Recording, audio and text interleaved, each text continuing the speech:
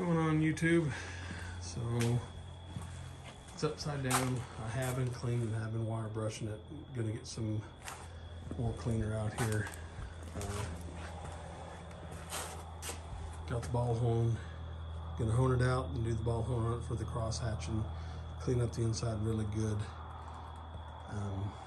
Get the camera. We should have it. Should get it. I'm hoping the middle of next week. It's supposed to be cold the next couple of days. The middle of next week or towards the end of next week to have that painted.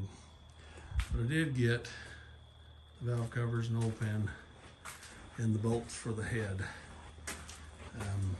They are painted, so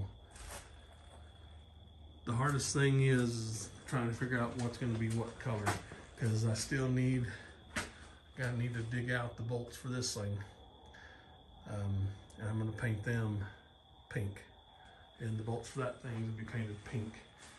The gasket, or not the gasket, the rubber seal that goes on that will be painted pink. So everything will be cross-hatched, or not cross-hatched, but cross-painted.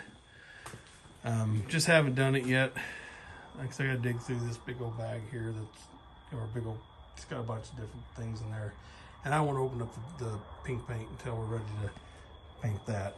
I wouldn't do everything at once, but some short video for today. We are getting some progress done.